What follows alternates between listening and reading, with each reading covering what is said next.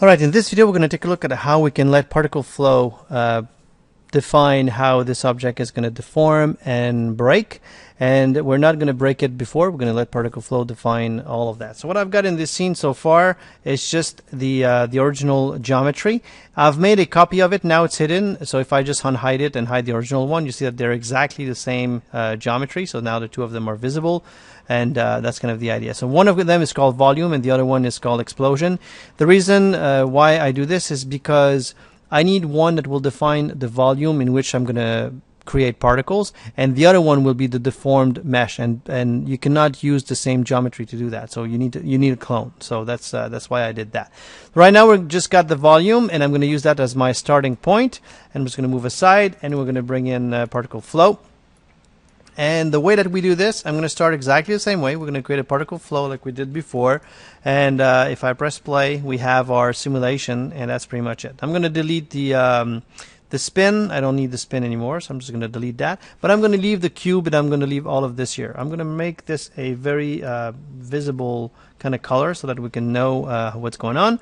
We're going to leave the shape, and we're going to grab the grid, and the grid operator is based out of a icon that is inside of the 3ds Max environment. So if I just go here and say grab the birth grid, you'll see that this icon can be moved up or moved down. So this is the icon itself. So I'm just going to move it down like so that it's closer to the ground. And I'm going to fill this space, or the space that this pillar occupies, I'm going to fill it with particles. So I can change the icon size here. I'll make the height a bit higher, something like that.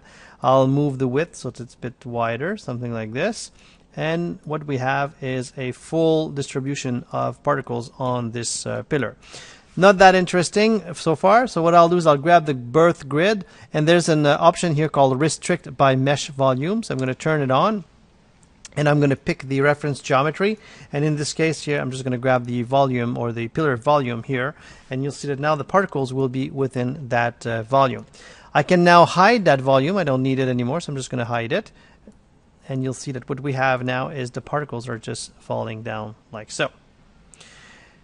We get a kind of a good movement, and that's good. But the what I'd like to do, and also just want to mention that inside inside of the pillar, it's empty, so that's why we get some empty spaces there.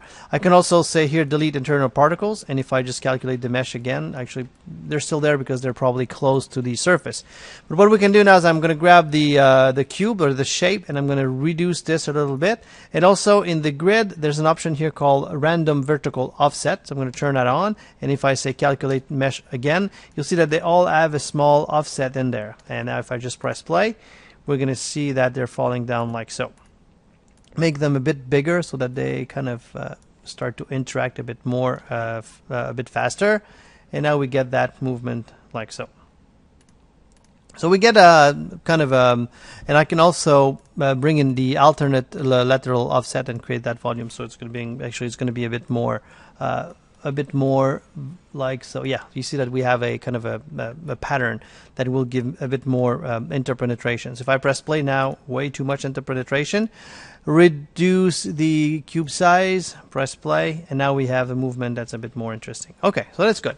So now that we've got that as a general movement, this is what we would like to use for our simulation. If you want to go faster, now we have a lot of, we have kind of a reasonable amount of particles. I can go back to the grid here, and I'll say the birth grid size, let's say I'll make it 15, and the cube size here, I'll make it something like 10, and I will refresh the volume and make it something a bit bigger, something like that. If I press play, you'll see that we kind of get the same kind of simulation, but with bigger particles. The smaller the particles, the longer it's going to take to simulate. The more refined will be the final simulation. But if we have a big structure and we want to break it into bigger chunks, something like that will work fine. I can even make it bigger if I want to, but this one here is going to be perfect. And the shape here, let's make it something like a precise number so that we can remember, something like 10, and we have our simulation like so. So now that we have our general movement for the particle system, I'm just going to close this down, and I'm going to bring in the pillar that I want to use for the explosion. So this pillar here is now a copy of my original one that defines the volume, and now it's not being deformed, but my particles define how I want it to move. So there's a nice operator, a nice modifier here called the particle skinner. So I'm going to enable that. And the particle skinner allows you to turn any particle system into a skin or into a bone that will define this, how this object will be deformed. It's treating the deformation as a skin deformation. So I'll say particle flow system. I want to add the one that we have here. So I'm going to grab this one. Our particle flow events, that's going to be good for now. The distance of influence, in this case here, we had something like 15. So let's say 50 will be good, or 40 will be enough, I think. It's just to define how particles influence around them. And we're going to leave the rest as it is. So if I activate the skinning and press play, you'll see that this geometry will be deformed exactly the same way as the particles are falling down. Unfortunately, or fortunately, I would say, a pillar like this should not be melting like that. So fortunately, we can define how we are going to break this into pieces. It takes a bit more time to simulate the skinning, but you'll see that we can get really good results out of that. So what I'll do is I'll turn off activate skinning. I'm going to go at the bottom here, and you see that there's a section called rip surface apart. You have you can define how you want to rip surface apart, either by binding break. We're going to talk about that a bit later. Distance change, offset, or none. So it was at none. We're going to say to offset. And whenever a particle will move by 10%, that's when we're going to start to rip the surface apart. So if I go back to this and say activate, every time you change something here, you better turn off activate skinning and turn it back on. So if I turn it back on here and I press play, you'll see that it's going to take a bit longer to simulate, but you'll see that now this here is going to start to crack, and all the particles will bring the vertices. It's going to break the geometry, and the vertices that are attached to a specific particle will be brought with this particle as a rigid body. So that's how you can get this to simulate as a set of fragmented rigid bodies that's going to collide with collapse with the particle system. So of course, now that we've got this done, I'm going to turn off activate skinning for now, and I will turn off the volume itself. We're going to go back to it in a few minutes.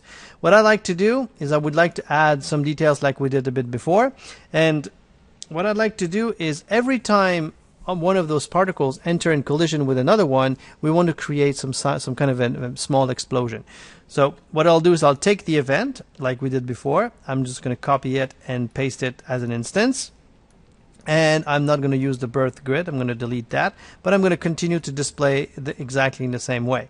And now what I want to do is I want to test if there's any intercollision between those particles. So there's an operator here called MP intercollision. So I'm going to drag that in. I'm going to put it below the world, and I'm going to connect it to this here. So whenever there's a collision in the current event, if ever it collides, it's going to go here. It's going to continue to simulate. So right now nothing is going to really happen, but if I want to see if it works, I'm just going to grab this and say make unique, and we're going to change it from yellow to some kind of red. So if I press play now, you see that as the particles start to collide with each other, they turn red because they go into this event here. So we know that after there's a collision, they go in that event. So that's perfect. We know it's working. So I'll copy back this color and paste it back in so that it's continuing in the same color. Doesn't really matter, but we'd like to continue with a certain consistency.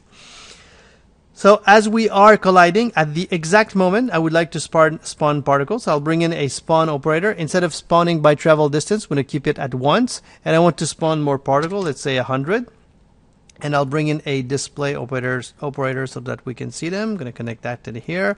We are going again to display it as lines.